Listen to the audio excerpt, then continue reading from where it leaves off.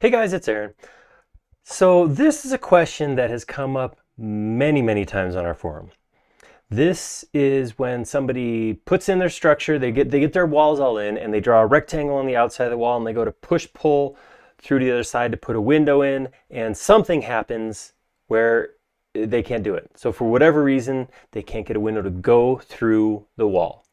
And I came up with 5 things I can think of that would prevent you from being able to push pull a window through a wall. So let's look at those 5 things. All right, first thing, let's just get a clear example of what it is we're trying to do here.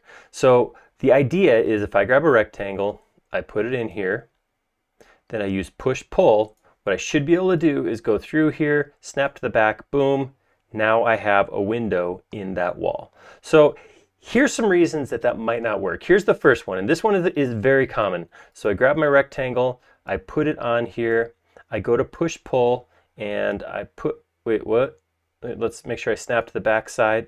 Wait, that looks like it should, well, I'll delete this and nope, still nothing. All right, so the issue that's happening here is that there's a giveaway right here. See that flickering? That's telling me that I have multiple faces. If I click right here, see how that all lights up? This is in a group. If your wall geometry is in a group, you need to have the rectangle you create in the same context as the wall. So if I want to come in here and put a window in this wall, it's fine. I can keep it in the group. What I want to do though is double click. That way I enter the wall group and I can tell them in there, because if I pick one face, it gets highlighted. Now I can come in here with my rectangle, draw it in, and use push pull to push it through. There we go. And now I can click outside and exit. So that's number 1. Here's number 2, because this happens also right here. If I go to, I got my rectangle already. If I go to push pull, I seem to be pushing my wall instead of my rectangle. Well, this happens a lot too. This rectangle is in its own context. It's in a group or component. What people sometimes do is they draw the rectangle once and they copy it as a group and put it where they want it. That's awesome, because that assures that my rectangle is the same for all my windows. Problem is you can't push pull a face inside of a component through raw geometry or geometry in another group or component. So what I'll have to do in this case is explode that rectangle, and now I can push pull that back and get that in there. All right, so there's 2. Here's 3 more. All right, here's another one. I draw my window. This is a little fancier than just my rectangle, but when I go to push pull, my whole wall's lighting up and not the window I drew. Well, in order for push pull to work, a couple things have to happen.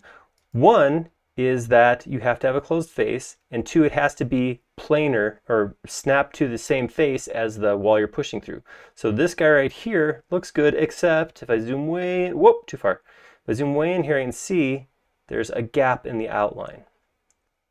I can tell there's an issue because see how it's this nice big dark line? I actually have my profiles turned on specifically so I can see the difference. Watch how it changes when I close up this shape. Oops, see how it turned thinner? That indicates that this line is actually breaking geometry. So now I can go to push pull and push this back through and get a hole there. Perfect. Up next, we have what is probably the most common issue that I see on the forum. So this is, I got my wall, it's out of context, so it's just a wall. I'm going to draw my rectangle on here. I'm going to go to push pull. I'm going to push it back here, and I get something like this, or if I go nice and slow, I get something like this. I see this image on the forum about once every 2 weeks.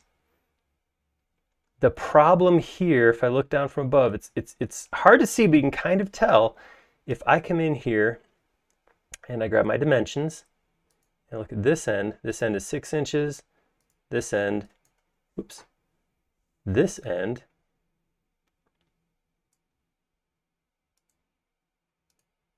is 7 and 11/16. This is not rectangular.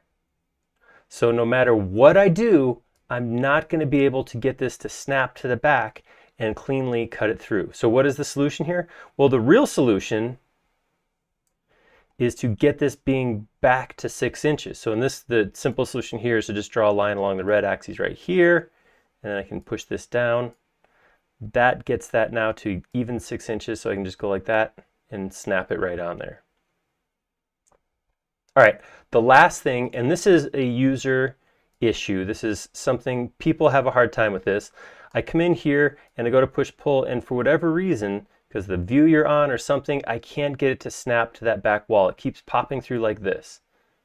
Or I'm ending up just short of that back wall, so I have this, but it's not cutting through. This is just a snapping issue. You're not snapping to the back. So what you can always do, so here I'm going to go ahead and leave this all the way out. I'm going to click once, click and release, so I'm not holding the mouse at all. What you can do now is you can orbit around to the back of the wall and just snap anywhere on that wall. So I can go to the surface, I can go to an edge, I can go to a corner, anything to assure that this is snapping to that flat back edge, and click right there. That's going to assure you go all the way through. If for whatever reason you can't, I can't get it to snap here for whatever reason, what you can always do is just run it through like this. I said you should be able to snap it. You can always bring it back at that point and go to the wall like that. If that's out of your control, you can't do that either. For all of these, for a lot of these, here's the final solution that will fix all those problems, is to grab this geometry, right click, intersect faces with selection, and then you can just come in here and delete that extra geometry, and there you go. That'll even work on out of plane walls. I'm not saying you should leave your walls out of plane. You should fix them so they're uniform width throughout. But if there's ever a situation, I don't know, maybe it's a remodel or something like that where the wall actually does get bigger, you can do that. You can push it all the way through, intersect it, and then trim off the excess. And that will give you an opening that goes all the way through the wall. So I don't know if you've ever run into any of these. If so, that's everything. I spent a while trying to think of all the examples, ran through the forum, searched for the term window. Those are all the examples I could think of. If you thought of another one, if you ever hit anything else, go ahead and leave a comment down below. If you liked that video and it helped you at all, go ahead and like down below. And if you haven't already, please subscribe. We create several videos a week around here, and you'll be notified of each and every one of them if you subscribe.